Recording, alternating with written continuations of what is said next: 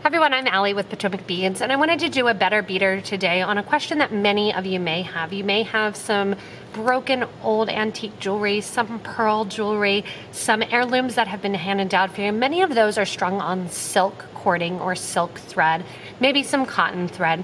The instructions that I give you for the silk thread are going to be the same as the cotton thread, or you may just want to know how to use that silk thread. So I wanted to do some tips, techniques, and kind of tricks to repairing and working with some of those older vintage pieces, as well as using some of those new techniques for new designs as well.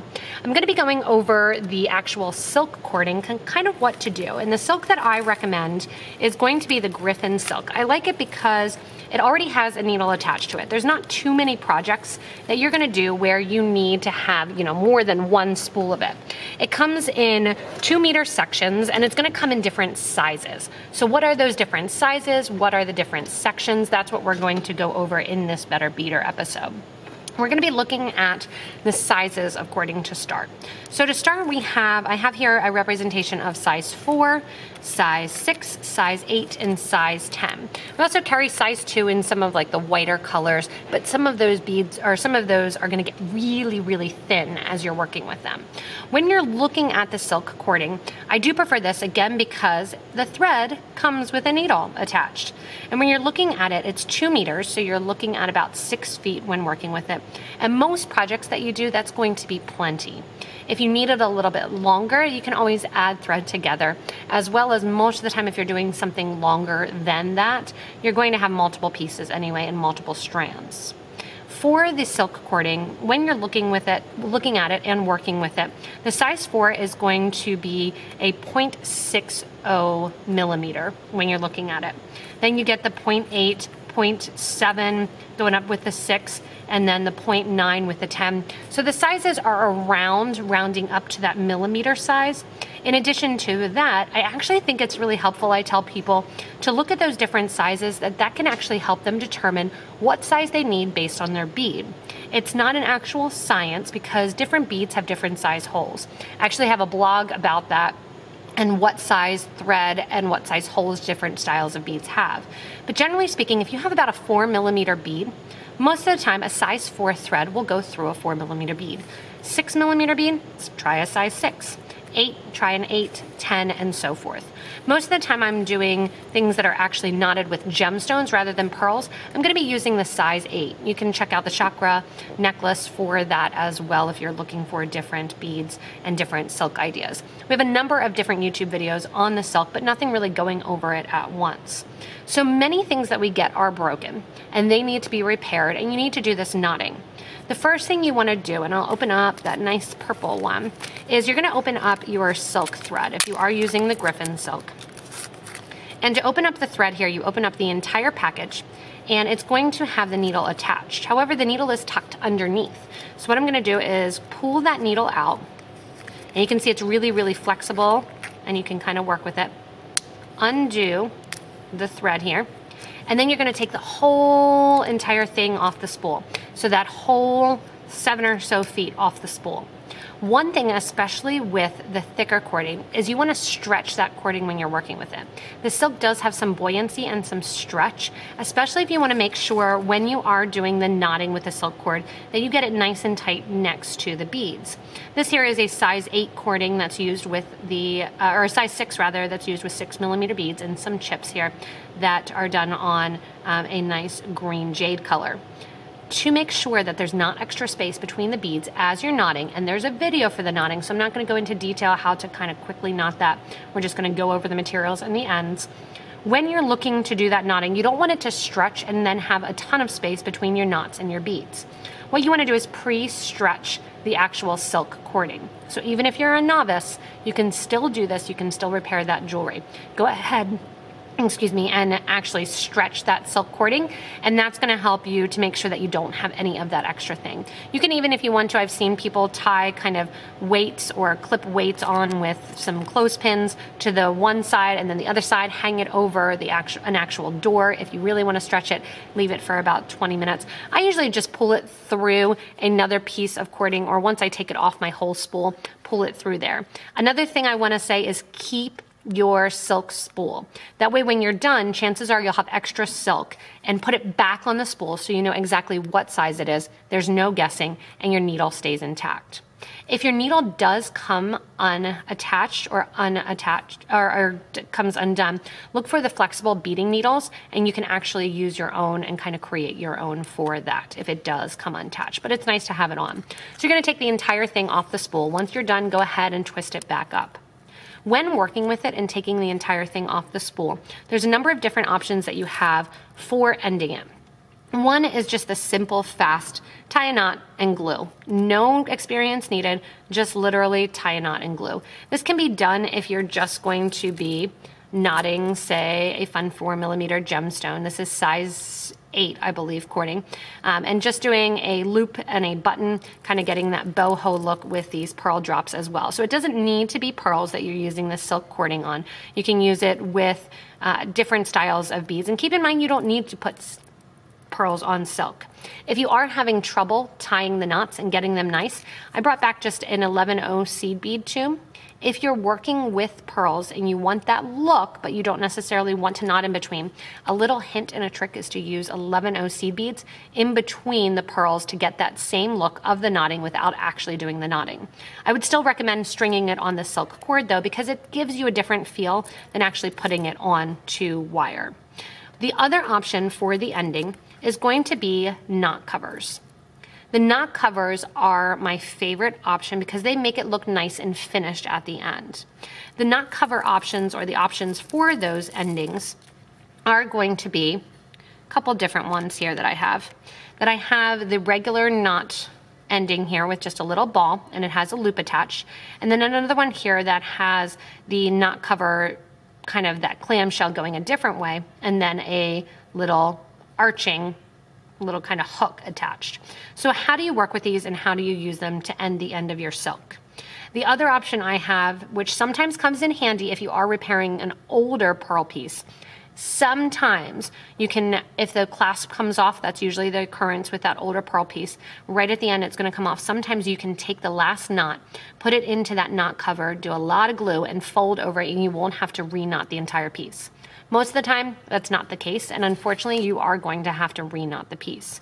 But if you're starting from scratch, a great ending to use are these knot covers or pearl covers. And then a little hint that I have is actually to use an extender chain, because that afterwards gives you that option, rather than having it be one size, to go ahead and make it adjustable, that you could link onto different sizes. So how to work with this. Taking again that whole cording off. I'm gonna take it all off, make you dizzy as I'm going through and taking this off. And we're gonna pretend that we pre-stretched it. Now, it's annoying at the start, especially if you're knotting, because you have 7 feet or so thread, 2 meters, that you're pulling through. I don't worry about not using the very end or leaving some space, because I'm gonna put the knot cover on. You're gonna go ahead and tie a knot.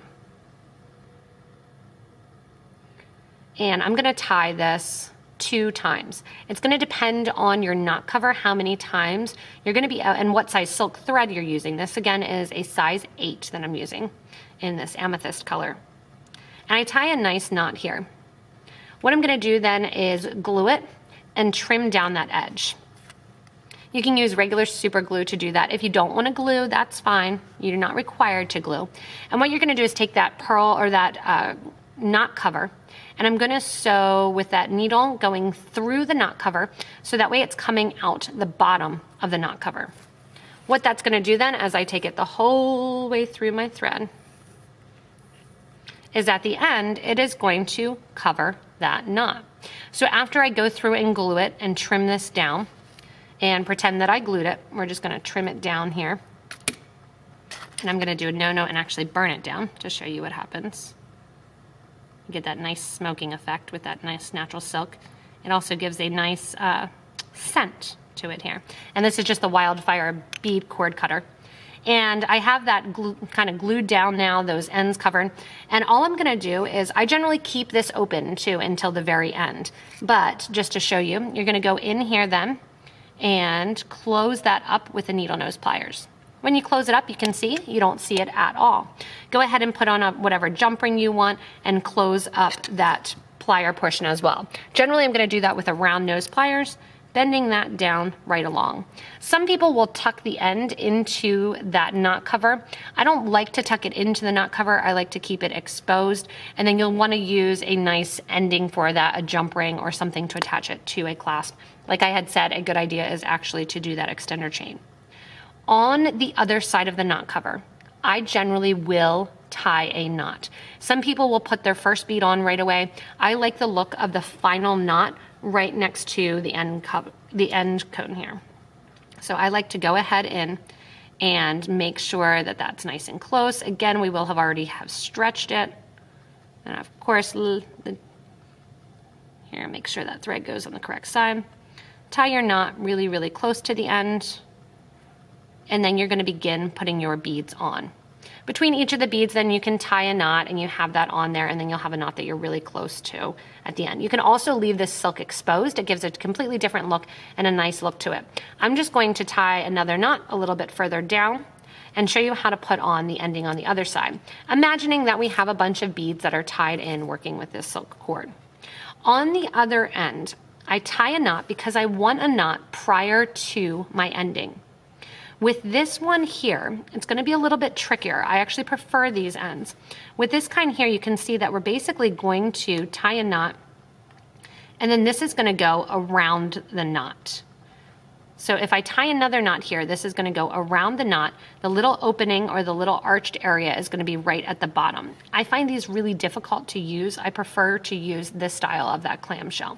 And what I'm going to do then is tie another knot right near it. Because remember, the first knot is going to go right before it. And it takes practice. I always say grab a couple spools of your silk cording or grab some Chinese knotting cord. I brought this out just to show you that you can just do a knot on each side and practice doing your actual knotting. So I have my next knot that's going to be pretty close to that first knot. Do a nice tight pull. Tuck that knot inside that clamshell cover. And then you're going to grab your pliers and you're going to close that up. Now, I would have had to really close that up, I would have had to trim this down ahead of time, but I'm just keeping it attached to the spool because I'm going to show you that, and it's easier to see. So prior to closing this clamshell up, you would have trimmed down and done a little bit of glue, and that's going to keep that end on there as well. Again, then you'll attach a jump ring, you'll attach a clasp.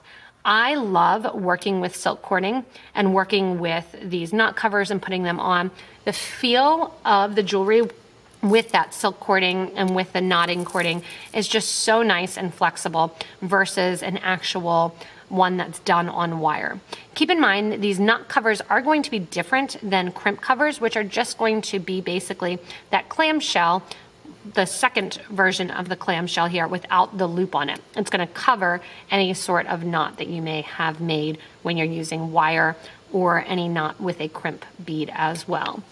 So hopefully the idea of these Better Beader episodes are that they may answer questions that you have not seen answered in different videos, give you ideas, and make you empowered to go out and actually try working with some of this silk cording. I love this product. I love working with it. I love the feel of it and the weight of it, and use it a ton in between my gemstone beads, pearls, doing repairs, and so on. So if you get a chance, get some silk cording, try it out, try a bunch of different steps, get a bunch of different endings. You probably even have some somewhere in a jewelry kit as well to work with, and be empowered to do your own repairs and your own designs using this fun cording and this fun method. As with all of these Better Beader episodes, comment below and let us know your tips, your tricks, what you love as far as materials, what brands you love, and we keep an eye on those comments, and also it helps different community members that may be watching this video.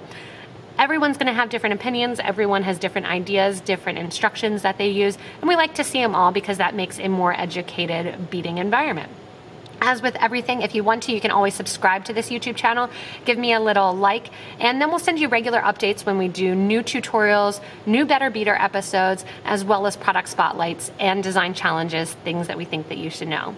Thanks so much for watching this episode of Better Beader on the silk cording, and enjoy that new craft of working with this fun kind of vintage cording and fun look.